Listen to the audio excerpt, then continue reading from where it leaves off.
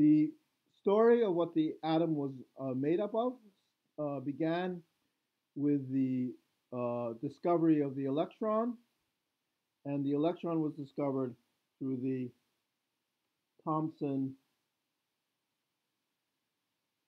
cathode ray experiment. And what Thomson did was he made a tube with nothing in it. We call it a vacuum tube. And he put two metal plates in it.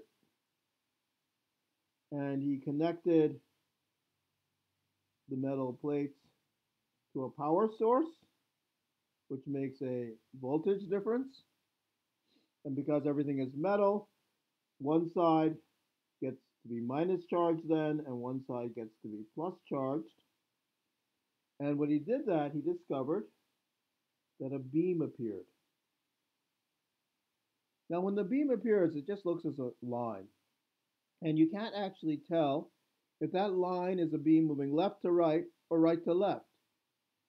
So what Thomson then did was he put up a second, weaker electric pair of plates outside the tube. And that creates an electric field, a second electric field pointing upwards from the plus plate to the minus plate. And when he did that, he found that the beam changed directions.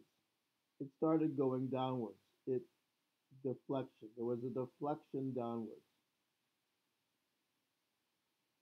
So if it's deflecting downwards, that means the acceleration of the particles from the second plates is downwards.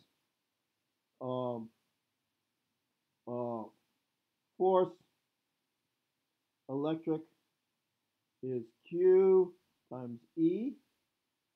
And if the electric field and the acceleration are in opposite directions, we also know that force is equal to ma.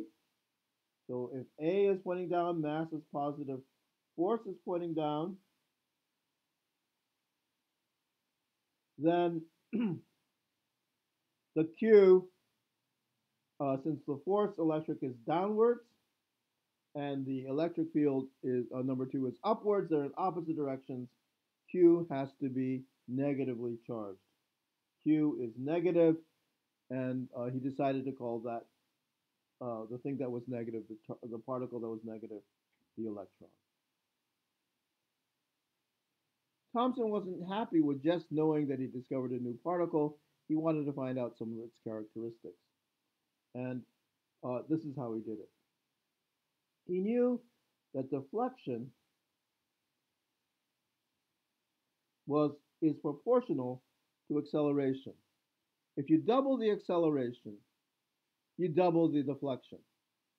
So that means they're proportional, and he was able to do this experiment lots of different ways. He was able to make deflections with electric fields, magnetic fields, and so forth.